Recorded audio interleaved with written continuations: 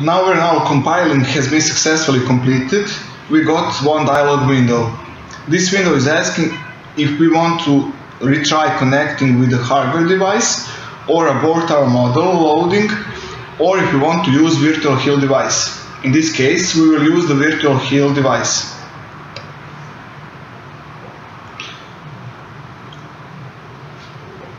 Once the loading process is finished, a HIL SCADA window will appear.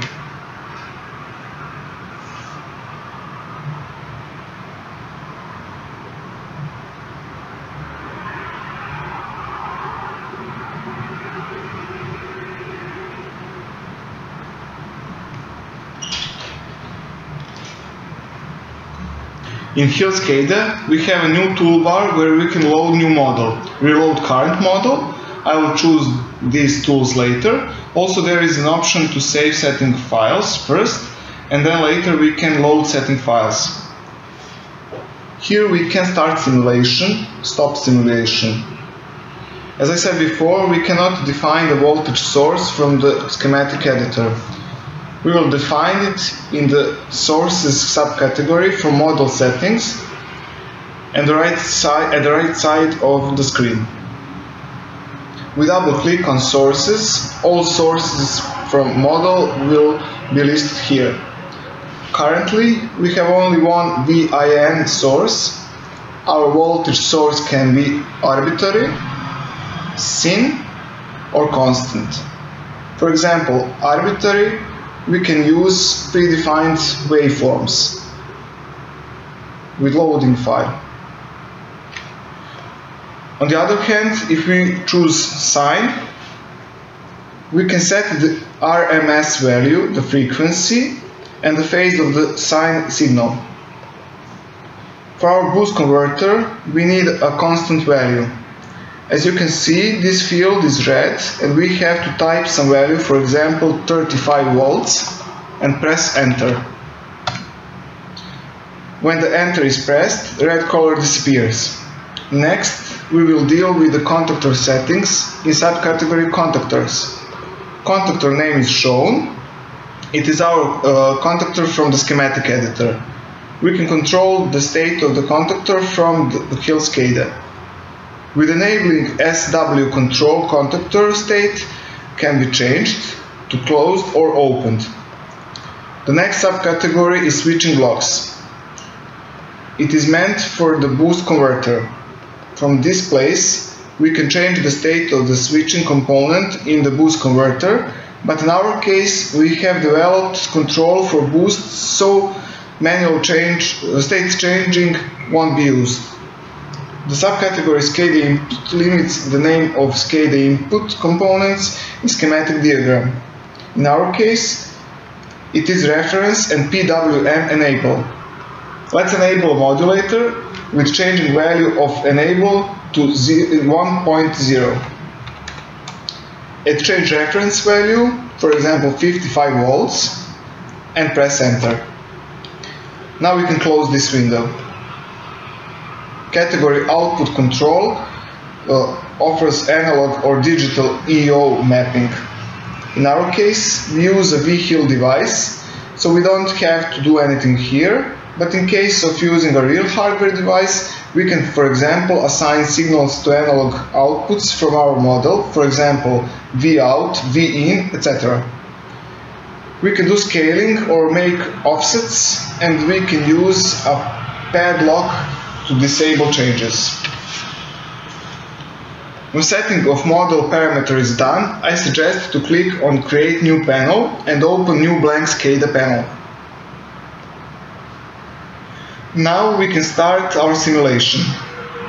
We will start our simulation with the play button. In our bottom right corner, we can see that our simulation is running, and we can also see the time of the simulation. If we want to observe signals from model, we have to drag and drop Capture Scope widget on our SCADA panel. When we double click on a widget, new window will be opened and we will see an oscilloscope viewport.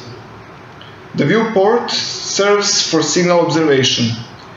In left upper corner, we have a combo box where we can switch the modes between capture and scope. Current active mode is scope.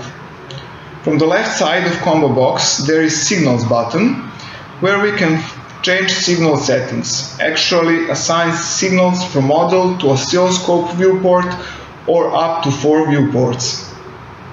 When we click, we can see empty list.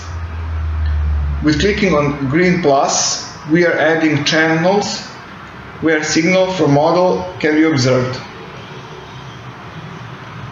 For channel 1, we want to assign, for example, V in, that is voltage input. Click on it. In the second channel, we want to observe I in, input current.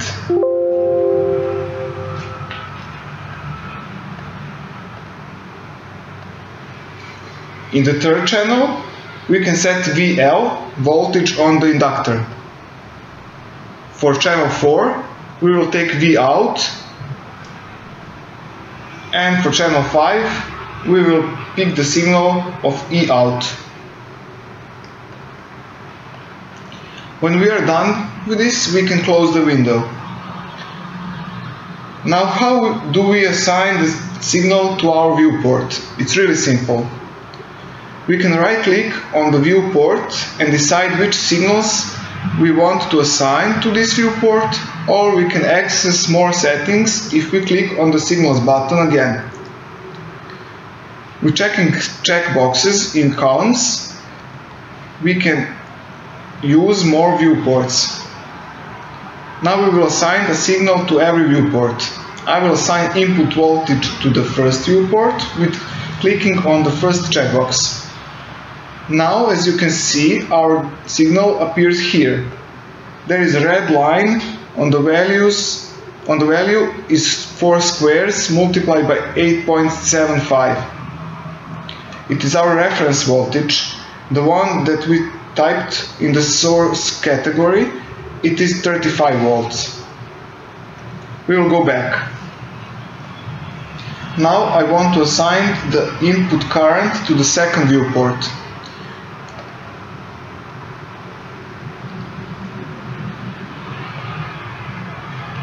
To the third one, I will assign VL voltage. And for the last viewport, we will take V out. Let's close this window.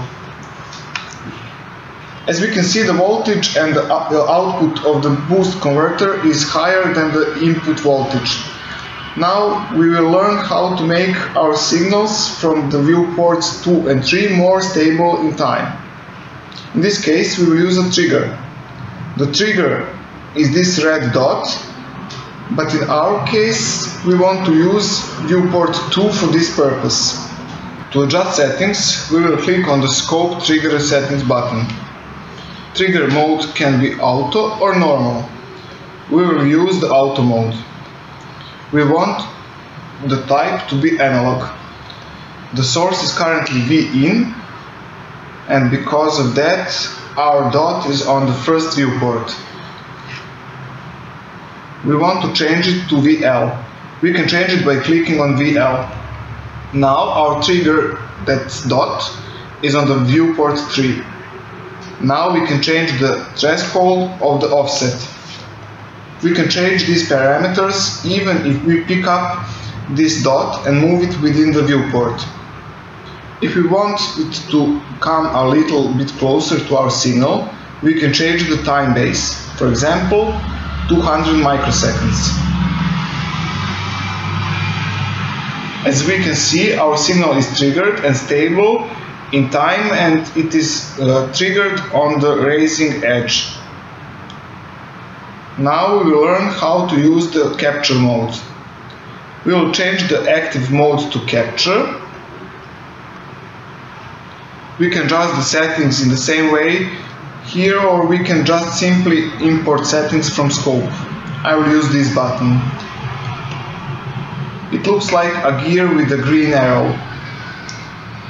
When we click on it, it asks us, do you want to import settings from scope or capture? We will click yes.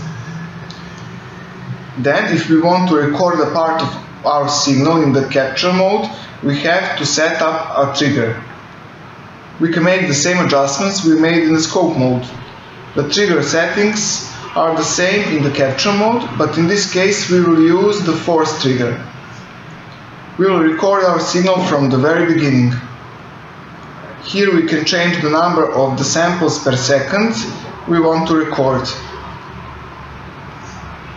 1 mega samples per second is fine for us. Here we can change the time interval, for example 0.5 seconds. Let's stop the simulation now. Click on the force trigger and capture tool waits for trigger. Once when we click on start simulation button, our signals will be captured from the very beginning. After a second we got this message. Capturing process finished. Do you want to accept new data? Yes, we want to accept new data. Now we have got our record signals. We can zoom into our record signals by choosing one of two zoom tools from the toolbar below viewports. We can use rectangle zoom or constraint zoom. With rectangle zoom, for example, we can zoom in specific part of the V out and it will be zoomed in on every viewport. We can reset this original view by clicking on home. With constraint zoom, we can zoom in by using the vertical axis, or we can zoom in by using the horizontal axis. If we want to export captured signals, we can click on the drive icon with blue arrow, choose which analog or digital signal we want to export, and click on export selected signals.